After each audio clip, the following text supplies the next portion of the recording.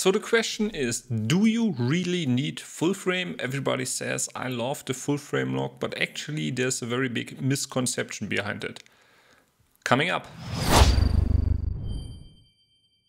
Hi guys, my name is Paul, I'm a German filmmaker and this channel is all about filmmaking, gear reviews, but also DaVinci Resolve tutorials. So if that's something that you're interested in, consider subscribe, I would really appreciate that. Thank you.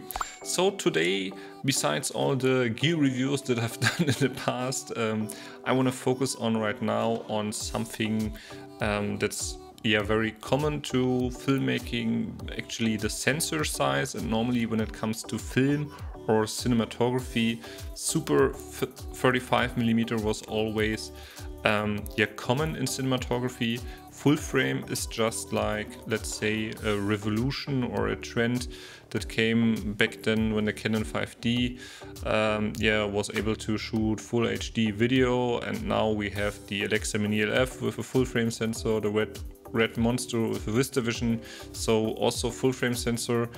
And many people are saying, yeah, I like that full frame look because that gets me the most shallow depth of field. And that's actually not true. So you need to understand that a bigger sensor gives you a wider field of view. So let's compare the full frame sensor from the Canon EOS R6 against the super 35mm sensor of my Red Komodo. You see, the sensor of the Komodo is slightly smaller, and that's why we have to keep in mind the crop factor. So when we compare, everything is our benchmark, so to say, is full frame, and from there we count up the crop factor. So basically Micro Four Thirds, like the GX5, has a 2x crop. So compared to full frame, this is the look that you would get using the exact same lens. And that basically means when you're using, in this case I was using a 50mm lens, it would mean it would match the field of view of a 100mm lens on the full frame sensor.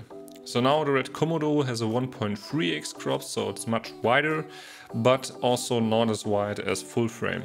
But now let's focus on the background and also the out of focus area of the background, so the depth of field, because many people are saying, yes, I want a full frame look because it gives me most shallow depth of field. And that's actually a misconception, because if we look at the same shot right now, we are seeing both cameras are at the exact same spot with the exact same lens settings, all the same. We see that the blurriness of the background is equal, so it doesn't matter if it is full frame or super 35. But we obviously see that the field of view is much wider on the Canon EOS R6. So now let's see what happens when I move the Red Komodo back to get the same field of view as I have with my full frame camera. So now you see I had to step back quite a bit to get the same field of view, and therefore I lose my shallow depth of field. So it's not as blurry as it was before or compared to full frame, because so there is the misconception coming from. What gives you the out of focus area is the distance from your camera in relation to your subject. Also depending on the lens that you're using and also the f-stop, but that's a whole nother topic here. But that's basically now what we've done. When we move the camera back, I have to move back further, so the distance of my camera is much further away, so I don't get the same shallow depth of field if I wear that close. So if you move closer and you move to something and you focus to something which is closer to you, then obviously the background gets blurrier.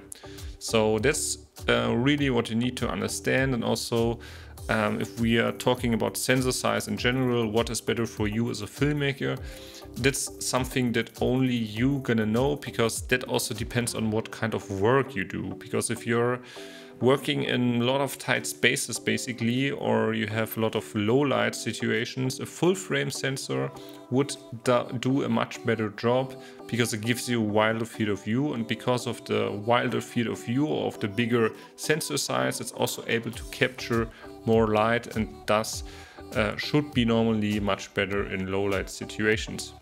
But anyway, if you're shooting in wide areas and you have the ability to move back, to move closer whatsoever, that basically isn't the way to go.